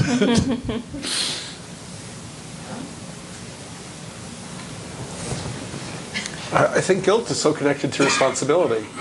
Right. And responsibility in this case is so collective, and it's, I think there's kind of, the AIDS is noticing a problem, considering a possible cause of the problem, and not spreading word about the cause. And that's certainly not a strong parallel with climate change. So I think there's, it's a very, even as it's a difficult moment and we're kind of struggling for ways to take action and ways to represent and ways to draw on the imagination, to turn to the name, the key element of the name of the center, we're also at an open moment. And so rather than, it seems the responsibility often sounds like it's something that can be discharged. You see your responsibility and then you have the action that meets that responsibility. And I think it's going to take many small acts and many collective acts. And you see, I wonder whether this really is a responsibility, or whether it's just a phenomenon which is partly a function of the fact that there are 6 billion creatures who use fossil fuels, who have invented fire, and who are polluting the environment in this way. And whether we better think about how to adapt to it, how to deal with it. Linguistic anthropologists have determined that New Yorkers don't interrupt, they overlap, because they know how their sentences are going to end and some are going to overlap. And just say that there are people who live in countries with equal standards of living as in the United States, and half or less of the energy use. There's a lot of room to be made with conservation. We have some we're committed to a bad land use and transportation system, but we can change it. I think it's an interesting question whether guilt is a spur to action. Is it a productive emotion in this context? I don't know, Tony, if you've done any research on this.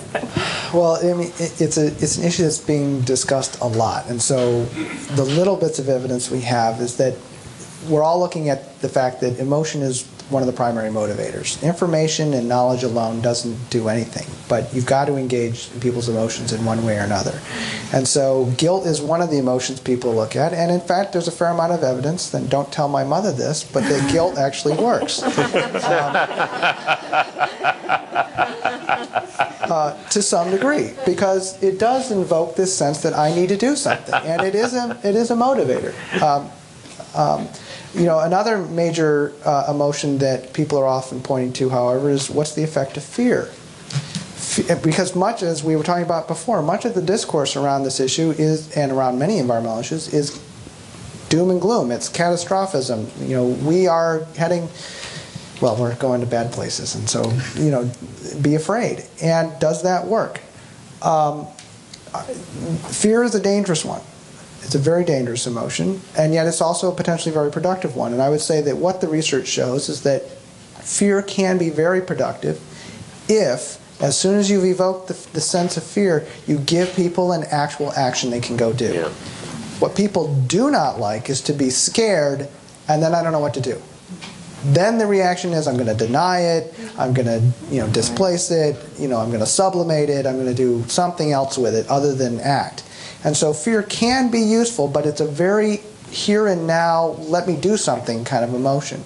Look at the history of political speech, and you can see that fear can work in a given situation. I wonder if I could just briefly tie this back to the last questioner's question, because it seems to me like part of the problem of both fear and guilt being a bit amorphous in the case of climate change, so that the question can be asked, whereas in the case of HIV we kind of know that we should feel guilty, or particularly in that historical moment, that guilt was a kind of knowledge once it was discovered what the disease was. But here there's more of an amorphous quality to what is actually being experienced. And I think one of the reasons that books like Uncle Tom's Cabin were so successful is because they enact a drama of witnessing. And that drama of witnessing involves witnessing specific kinds of torture, and in fact identifying empathically with the victims of that torture. And to me, one of the most successful narrative objects that's been created has been Spike Lee's series When the Levees Broke about Katrina, which in some ways, one could say it's not even about climate change, but it is about climate change in the sense that it's about the specific effects of that event, that signal hurricane, on a group of individuals. And we're forced to listen to their testimonies. And so it's a specificity that not only is a spur to action, but also narrows our affect in such a way that we know why we feel guilty. So I guess that drama of witnessing is something that I think should be part of any kind of narrative form that addresses the problem. And to add to that, that goes back to your question about other stories that we ought to be telling. Another fundamental human emotion is empathy. Okay? And that, I think, is absolutely central to this story. My own work shows that most people think of global warming as this distant, abstract, complex thing. And they think it's going to happen to other people in places far away, not Americans, small islands in the South Pacific or something like that, and in the distant future, 50 years, 100 years, if ever, not now. Okay? And yet there are people whose story can be told right now. Yeah. This is why I went to Alaska to study. The Arctic has warmed twice as much as the rest of the world. Parts of Alaska have actually warmed 4 times as much as the rest of the world. They're seeing severe, significant impacts right here, right now, and these are Americans. So what's their story? What are they experiencing? How is it changing the way that they live? And that's just one corner of the world. We could go in lots of other places in the world where climate change is, in fact, already taking hold.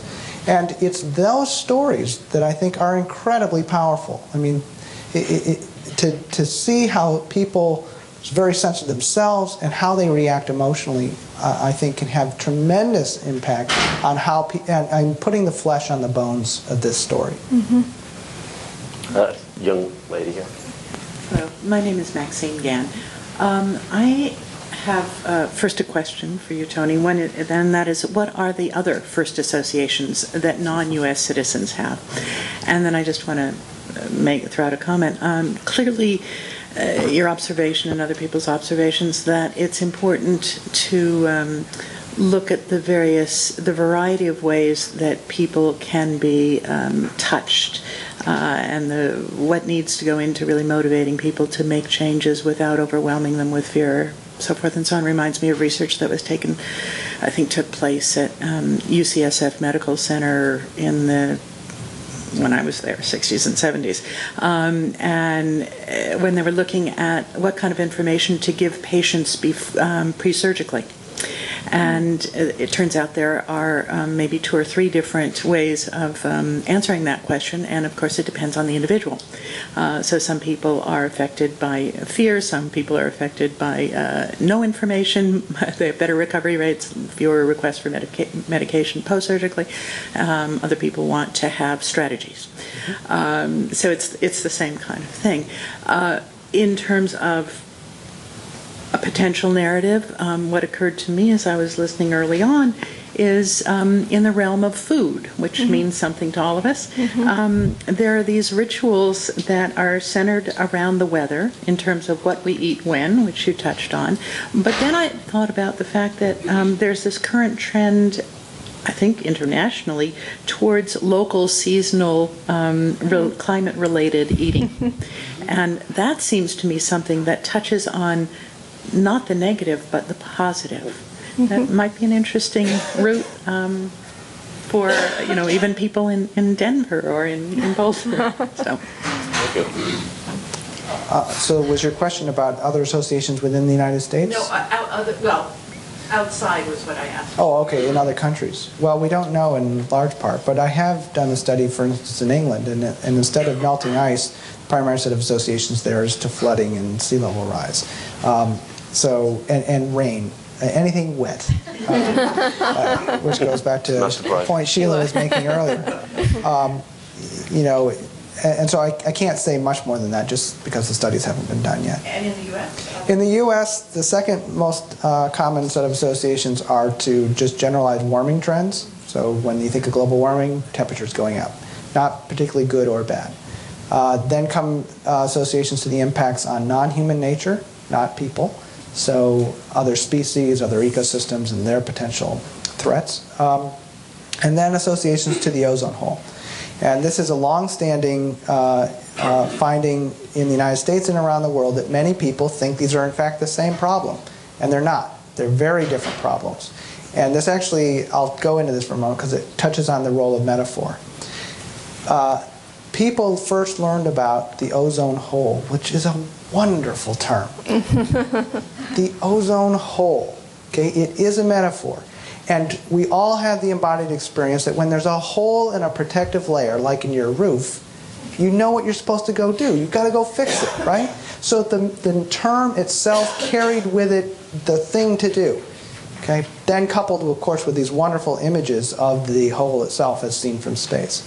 I think that 1-2 punch really had an enormous influence. Then people learned about this thing called the greenhouse effect. And people stick these two metaphors together. And many people think that thus the protective layer is the greenhouse. And how global warming is caused is that there's a hole in the greenhouse. That's either letting more sunlight in and warming up the planet, or alternatively, the heat's going to escape out the hole and we're going to go into an ice age. Okay? Now, you can see the logic in that. It's perfectly rational. It's just wrong because the premises, the underlying metaphors are wrong. So, I mean, that's always been a problem for climate change. Climate change, what is that? I mean, what image is there? I mean, that's nothing. It's purely abstract. And global warming is not much better because the fundamental metaphor was a warming, which is, who doesn't like to be warm? Right.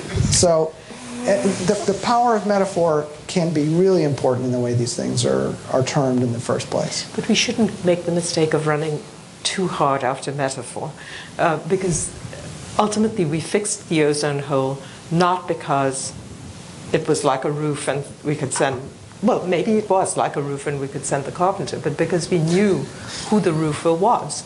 There was a very small number of companies making a very small number of chemicals which had been in circulation for less than 30 years. They were quite widespread because people thought they were safe, but the very same companies that had introduced those chemicals into the world in the first place had started doing research to find substitutes, and DuPont was a leading such company, and so the substitute did not cause economic grave hardship to the companies that had been producing the stuff in the first place, and it didn't bring about enormous changes in our way of life.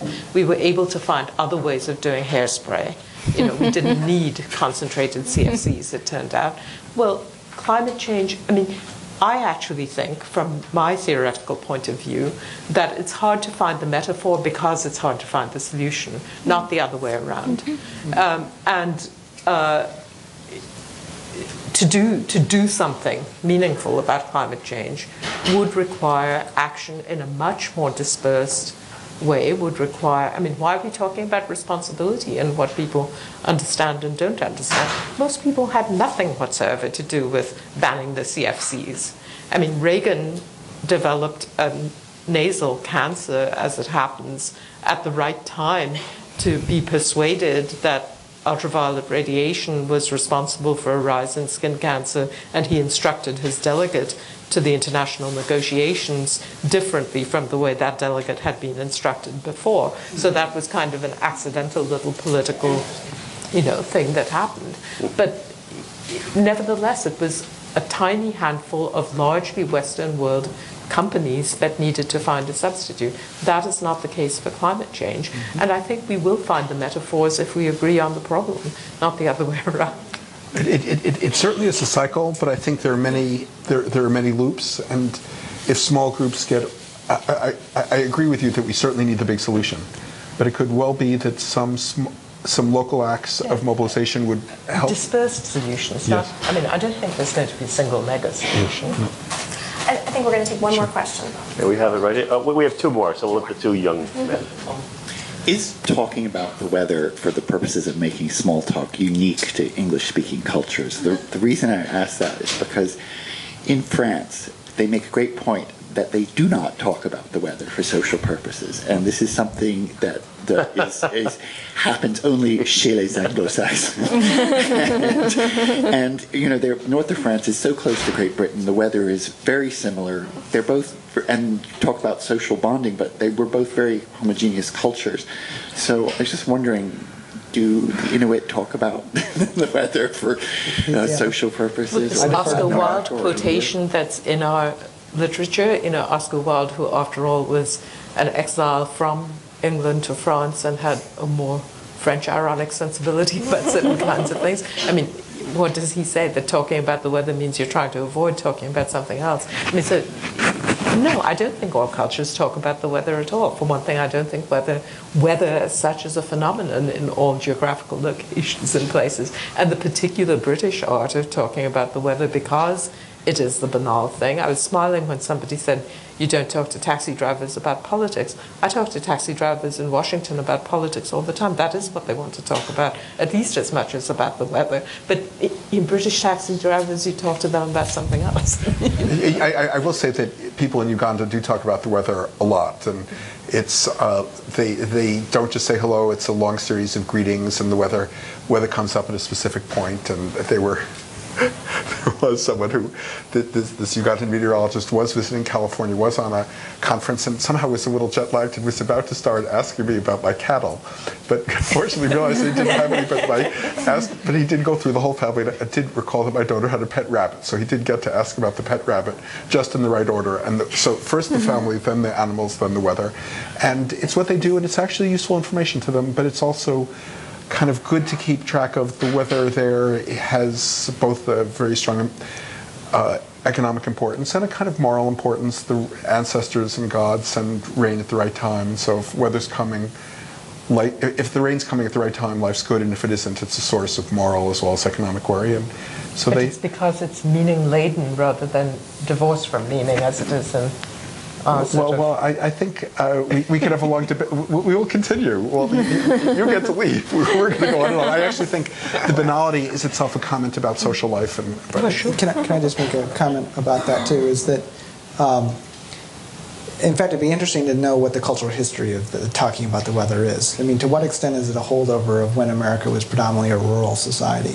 Because that comes back to, I mean, among the Inupiaq Eskimo that I work with, I mean, weather is vital to life. I mean, it's going to decide whether you live or die on a given day because you have to know what the weather conditions are like. And in fact, that's partly why they're so concerned about climate change, because their old patterns of prediction are no longer as valid as they used to be. They're less able to predict their environment than before. And so what I'm really struck by is, in our modern urban world, is the extinction of experience. Okay?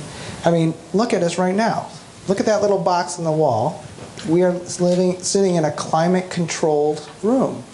The windows are all closed. We have no connection whatsoever to the outside world. We'll leave from here. Most of us will jump into cars or vehicles or whatever, many of which will be air-conditioned. I mean, you know what the American lifestyle is like. We go from our climate-controlled house to our climate-controlled car to our climate-controlled office and back. And we'll spend a little time, you know, maybe taking a hike or going to a soccer game or maybe going to a sporting event that's outside or taking a walk in the park. But, you know, it's the extinction of the physicality of the weather that I think is really, it's part of this broader increasing alienation and separation of the human being from the natural world that I think fundamentally underlies so much of all of these environmental problems, not just climate change. I don't believe in the extinction of the weather. I mean, I know what you're saying about this sort of the extinction of experience as well. I mean, I think that experience is harder and harder to lay claim to, but I think that the weather constantly erupts into our climate-controlled regimes and constantly reminds us, in fact, of how powerless we really are, and that's why it's such great news. You know, weather is such great news. I mean, there's the Weather Channel, there's Storm Chasers on PBS, there's, in California, if it rains, the entire community is up in arms because the roads are slick, you know. Anti-pluvialism. Yes, anti-pluvialism. And so I think there's this really interesting way in which the weather kind of trumps and challenges a certain postmodern idea of, you know, absolute containment by culture and cultural scripts and the mechanisms and technologies of culture. And so this question of alienation in some ways I think is, I don't know, I mean, I don't see that anymore as the question for me, even though I do, of course, get what you're saying. I'm going to go and get into a taxi after this, you know, as you are probably. One more question, I think. Just to follow, we were struck. It's perhaps an interesting note that we're struggling for the great weather, for the great climate film. You know, your point about the weather news is fantastic, and how it's the history of weather news and the Weather Channel, and it's so perhaps it's come to find its medium and its outlet, and the Weather Channel actually has with, you know, for a large corporation, some degree of courage, gone further out on climate change than many other such corporations might have, and it kind of frantically pursues the weather, as if the weather could be incorporated into this indoor world that we inhabit, you know. Control. We haven't talked about that. Yeah. That's of interest to you, psychoanalysts. Oh, yes. Climate is just one of the changes that human beings have to learn to deal with. And I'm wondering if anyone has perspective on how well humans can deal with change in general. Are we as good as cockroaches? Because one thing we know for sure is that the weather's going to change. Whether it's human-induced or not, the climate of the Earth has changed radically over the years, and it's going to continue to do so. Does that mean if we can't adapt to it, that we're going to go the way of the dinosaurs? Or should we more concentrate on dealing with the change and learning how to deal with change? It's changed over the centuries, right? And it's now changing over the decades. And humans, I think, do fine with humans with much less complex technology have done pretty well. Not universally, but generally have done pretty well with these century, that kind of time scale, and the decade time scale is a much harder one. So there have been radical changes. The dinosaurs didn't take too long. Well, it's that's looking back over a long time, actually. I think it's hard to pick out those years and decades in the fossil record. It might have been, it's not changing that quickly now, actually, either. No, but I mean, the dinosaurs might have taken tens or hundreds of thousands of years, but that was 65 million years ago, so we're saying, 65 million years ago they were there, and 60 million years ago they weren't. Well, so do you think we're as good as the cockroaches and adapting to change? Well, we have a wider range of options. Thanks a lot.